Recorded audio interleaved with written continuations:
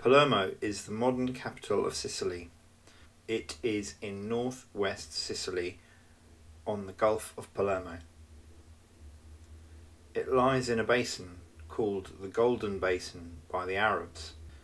Palermo has a natural port and enjoys spectacular sea views from Monte Pellegrino. It is a UNESCO World Heritage Site for Arab, Norman, Byzantine sites, including Cefalù and Monreale. The patron saint of Palermo is Santa Rosalia. To learn more about La Bella Sicilia, consider subscribing. The area of Palermo is believed to have been populated from about 8,000 years before Christ. Examples of cave drawings can be found at Adaura. Early settlers were Sicani, who arrived from Spain.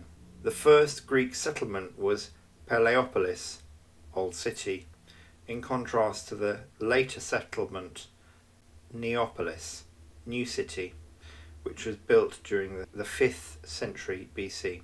Neapolis was built with strong walls in recognition of potential threats from across the seas. Neapolis developed around a primary street, which is today Corso Vittorio Emanuele. In 734 BC, the Phoenicians, who were traders from Palestine, built the town of Ziz in this area.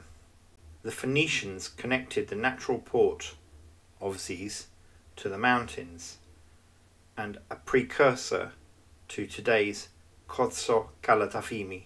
Carthage, North Africa, was Ziz's major trading partner under the Phoenicians. During the Sicilian Wars between the Greeks of Syracuse and the Phoenicians, Panormus was looted by Hermocrates of Syracuse in 409 BC. In 276 BC, during the Pyrrhic War, Panormus was overwhelmed by Greek forces led by Pyrrhus of Epirus. Phoenician Carthage control resumed in 275 BC, but Panormus was overrun by the Romans in 254 BC. Syracuse allied with the Romans to expel the Carthaginians from the island during the First Punic War in 256 BC.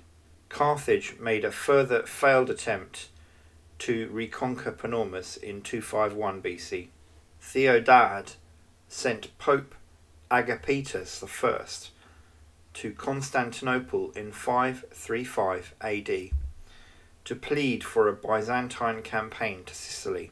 A small Byzantine task force did indeed travel to Sicily and enjoyed great success. Muslim forces from North Africa began raiding Byzantine Sicily in 652. The Muslims of Sicily were bolstered by 30,000 Muslims from Iberia, Spain, and captured Palermo after a year-long siege in 831. Panormus was the capital of the Emirate of Sicily, replacing Syracuse as the capital. The Arabs renamed Panormus to Balaam, a precursor to the modern-day name of Palermo. The Emirate of Sicily existed between 831 to 1091 AD. It was ruled by the Sunni Aghlabid dynasty from Tunisia and the Shiite Fatimids from Egypt. Balaam was a leading political and cultural Muslim city. The Emirate of Sicily was both wealthy and cosmopolitan and reflected an upsurge in trade and agriculture. It was one of the leading affluent European cities. Sicily became multilingual and tolerated many religions. A unique Arab Byzantine culture evolved. Its legacy is the island's agriculture, the crops, the food and the architecture. The Emirate of Sicily began to splinter through disagreements between the regional Muslim emirs.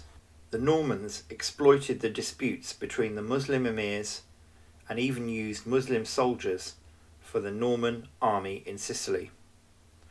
The Sicilians and Muslim soldiers were defeated in 1063 at the Battle of Cerami. In 1068, Roger beat Ayoub at the Battle of Misilmeri. The Norman Roger I invaded Sicily in 1071, and Palermo fell to the Normans in 1072 after a 5-month siege in a decisive battle. The Norman kingdom began in 1130, led by Roger II of Sicily, with the support of Pope Innocent II. Roger was crowned by someone else, the anti-pope Anacletus II, because at the time there was a dispute over who had the right to be pope. Palermo was the capital of the Norman Kingdom of Sicily. Roger allowed multiculturalism and multiple religions in the Kingdom of Sicily. Normans, Jews, Muslims, Byzantine Greeks, mainland Italians and native Sicilians all coexisted peaceably. In 1139, Pope Innocent II excommunicated Roger for opposing the Pope. Roger now focused on centralising the government in Sicily and making the laws consistent. He also beat off numerous invasions at the same time. The Holy Roman Emperor Frederick II had a major influence on the history of Sicily. In 1140, Frederick began to revolutionise the legal system and establish what would today be recognised as a modern centralised state. He also established the primacy of a single written law across the island.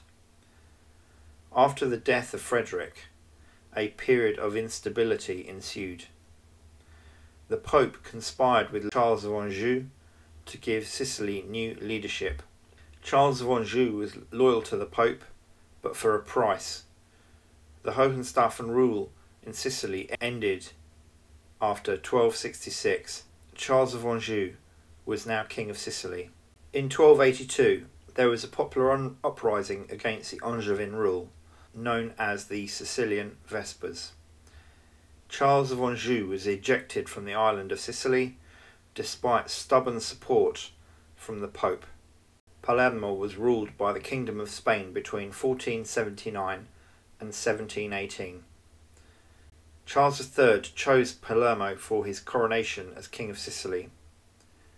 He built new houses for the increasing population, and trade flourished at this time. Otherwise, Palermo was neglected. Charles's son Ferdinand I was hated by the Sicilians, and they were greatly displeased when he sought refuge in Palermo after the French Revolution in 1798. In 1848, Giuseppe La Maza led a popular uprising in Palermo. A parliament and a constitution were proclaimed, and a president appointed by the name of Ruggiero Settimo. The Bourbons quickly retook Palermo in 1849.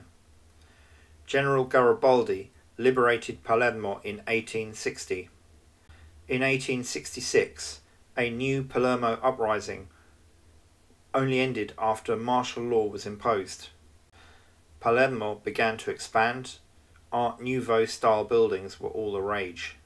During the Second World War, Palermo was heavily bombed by the Allied air forces as a precursor to the Allied invasion of Sicily in 1943. The harbour and the surrounding area was devastated, and there were heavy civilian casualties. In 1946, Palermo hosted the regional parliament in the Palazzo dei Normanni. Palermo has always struggled with organised crime. There is anecdotal evidence that the fascist regime of Mussolini expelled criminal families from Sicily, only for them to return to power in 1943. The infamous sack of Palermo was the uncontrolled urban sprawl between the 1950s and the 1980s, which also heavily benefited organised crime. The population of Palermo swelled as people left the countryside to work in the city.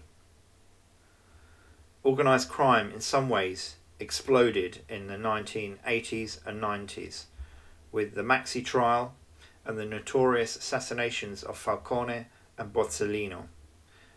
Italy and Sicily as a whole have struggled with the fallout from this period, which brought the state to its knees. UNESCO World Heritage Sites litter Palermo and Sicily. Palazzo dei Normanni, the Norman Palace, was a Norman seat of power, which was also used by the Sicilian School of Poets. It also houses the famed Cappella Palatina. The Ziza and Cuba castles were used by kings for hunting and recreation. Palazzo Chiaramonte was the home of the Spanish viceroys of Sicily, and also the centre of the religious Inquisition in Sicily. Palazzina Cinese was the royal residence of the House of Bourbon. Teatro Massimo, the greatest theatre, opened in 1897 and boasts glorious acoustics. The famous singer Enrico Caruso starred here, and the ending of the movie The Godfather 3 was also filmed here with Al Pacino. Palermo hosts a professional football team founded by an English family by the name of Whitaker.